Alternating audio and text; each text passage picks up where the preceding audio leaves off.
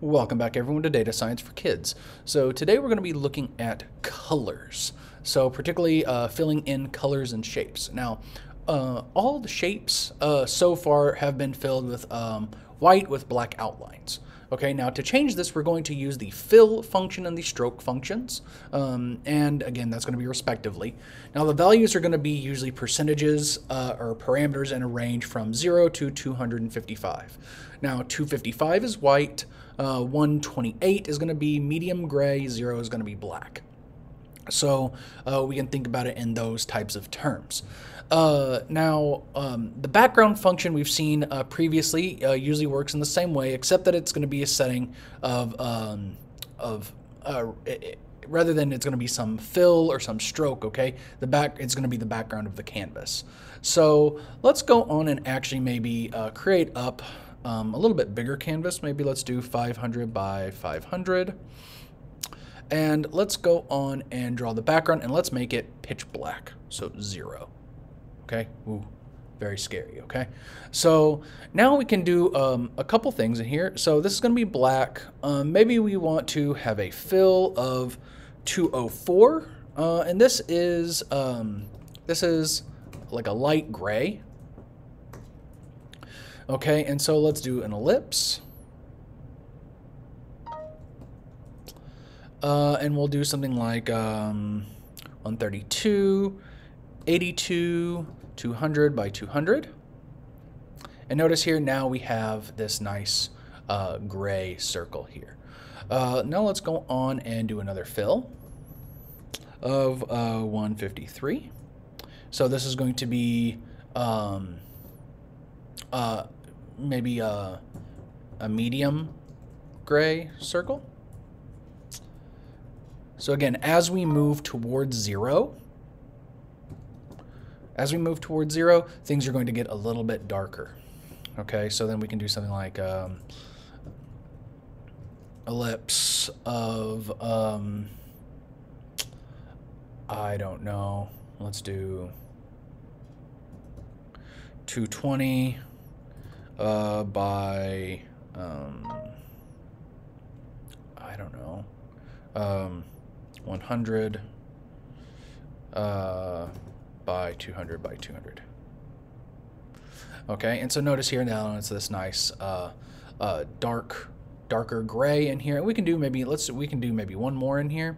So let's go on and just copy this and let's make this a dark gray. And let's move this 200. And I want this to be darker. So let's go on and make this something like 100. Okay, and so now you can see here that they definitely get darker as they go. So let's also go and maybe look at maybe controlling the fill, controlling the stroke. So we have our strokes in here. Now, one thing that we can do is we can go and instead of this, let me comment out that line. Okay, so now you can see here that it's going to take in this fill from here, but we can also add in something and go something like no stroke. Okay, and notice what happens here, okay, is that it turns off all of the strokes.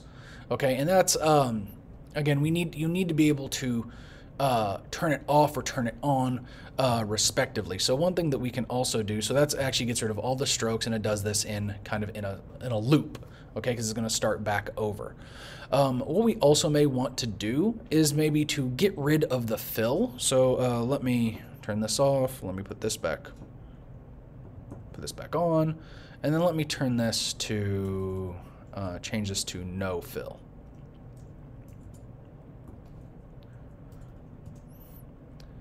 No fill, and notice here that it kind of just disappears. All right, and so maybe this is better to put this at let's do background. Instead of that, we'll make it maybe 200. Okay, and then we'll make this a little bit darker, so that'll be a black. No, that's not going to work for us. Let's do Yeah. So notice here now this circular one, okay, is actually clear. So maybe we can also maybe add in a 5 there. So now you can see here that we have the 3 going, and this middle one now, since we turned this no fill, it basically is kind of invisible there. All right. Now if we go on and we turn on this no stroke, oh, that middle one technically disappears. Now it's technically drawn in there, but it has no fill and it has no stroke.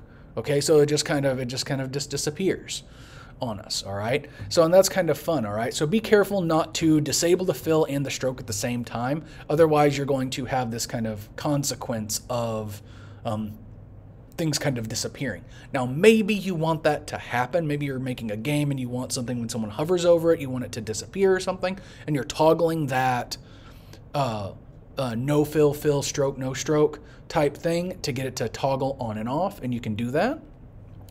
But just again, be wary of when that does happen. Now let's also go on and actually start drawing with a little bit of color. So I'm going to go on and delete this, and let's go on and I'll keep the background as is for now, and let's go on and do fill of 255 by 0 by 0. Now here is the thing, okay? These fill colors go by RGBA. Okay, so red, blue, green, alpha. Now we'll talk about the alpha here in a minute, okay? But for right now, we'll just talk about the RGBA. So this first one here, if we're going to make a circle, this is going to be fully red. Okay, so ellipse, we want this at what? 150 by 200 by 200 by 200, let's say. Okay. Maybe we want this up a little bit higher. Let's do 100. Oh no, 3. A little bit further down. There we go. So now you see that this is nice and red. Now we can also go on, and if I just copy this, I'll put this down here. And instead of this 255, we change this to 0 and this to 255. Okay, that means it's going to be the whole color, and I want this to be at 203. So red, okay, so this is actually RGBA, sorry. Red, green, blue, alpha. So here we have this green, and then we can go on and do the same thing again in here, but instead of 250 there, we have 255 here. And we want this to be at 303. So notice here, now we have this red, green, blue, RGB, and then we'll work on the transparency later on. And so you can do this with anything you want it to be filled with, okay? You can do rectangles, circles, squares, triangles, polygons, whatever you want, okay? And we can even, later on in the series, we'll be doing odd shapes, okay? So we may be making some dinosaurs or something like that, and we can change that up to give it different types of coloring. So now this is using our RGB color scheme, okay? Now again, I'm going to review this a little bit. Using this fill, we're going to fill in the color itself, okay? Now 255 gives it the whole color, okay? So again, it can be set from 0 to 255. Again, we can have these ranges. So again, this is the same way we had with the gray values, okay? Now these 3 numbers are going to be nice because you can also do this with the background. You can do this with the stroke as well as the fill. Okay, so again, we can also add in those stroke colors as well. And we'll do that maybe in you know what, we can do that now. So let's do something like stroke 0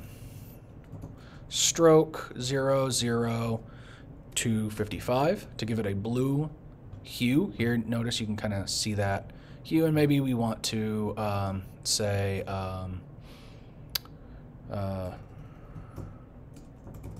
stroke rate of 20. So notice now they're nice and big and blue. And maybe, for example, we'll change this this stroke here. stroke here to be, I don't know, pink. And then we can also change this stroke here. Oh, and remember this is green. This is blue. And maybe here we'll do 255 as well. So notice here now we can have all these different colors. We can change their strokes as well. Now let's go on and talk about the opacity, okay? And be able to kind of play with that. And so the transparency or the alpha, okay? So I'll keep that RGB there. So let's do something, and I want to get rid of the stroke, so no stroke.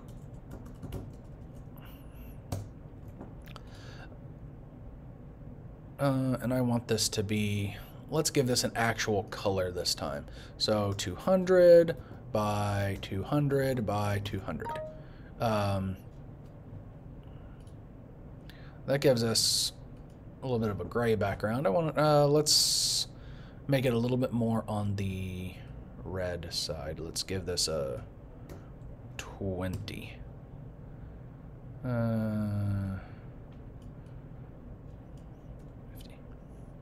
So now it's kind of a salmon color, and maybe we'll lower these down. This is B100,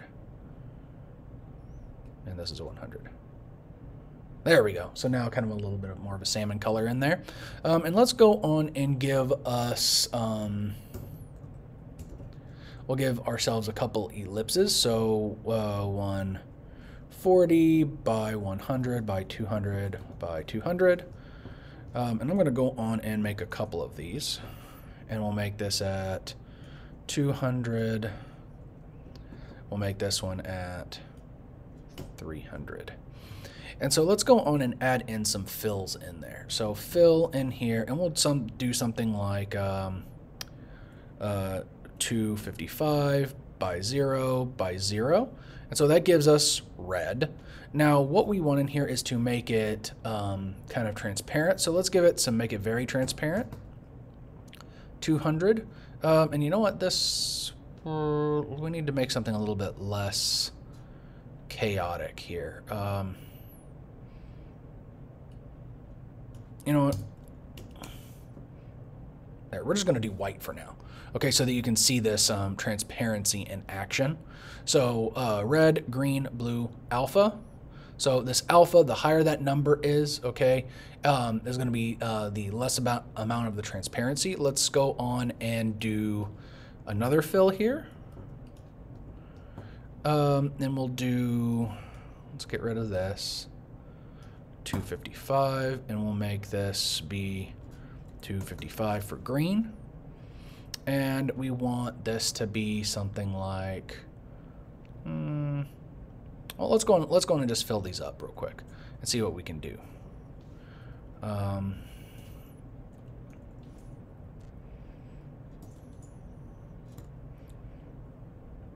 Okay, so if we, let's say that I turn this to 0 for now. Notice the transparency is, it's completely gone, okay? It's basically invisible.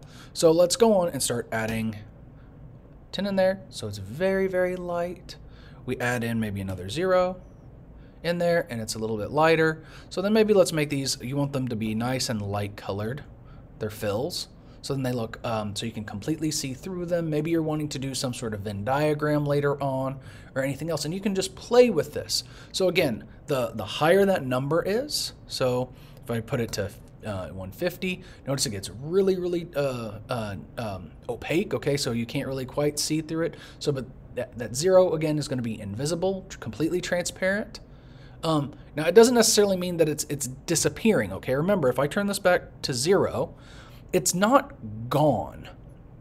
It just doesn't have a fill, okay? So if I turn off this no stroke, notice it's still there, okay?